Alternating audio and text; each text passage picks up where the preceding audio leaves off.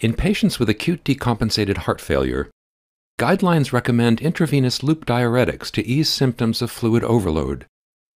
But many patients are discharged with residual signs of volume overload, a predictor of poor outcomes.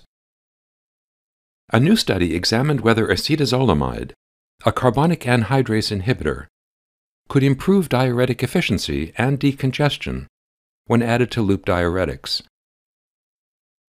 In this multicenter parallel group randomized double-blind placebo-controlled trial, 519 patients with acute decompensated heart failure, signs of volume overload, and elevated natriuretic peptide levels were assigned to receive either intravenous acetazolamide at 500 mg daily or placebo, in addition to standard intravenous loop diuretics, for up to 3 days.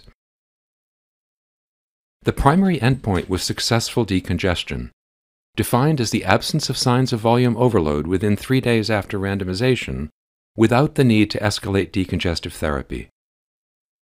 Successful decongestion occurred in 42% of the patients in the acetazolamide group and in 31% of those in the placebo group.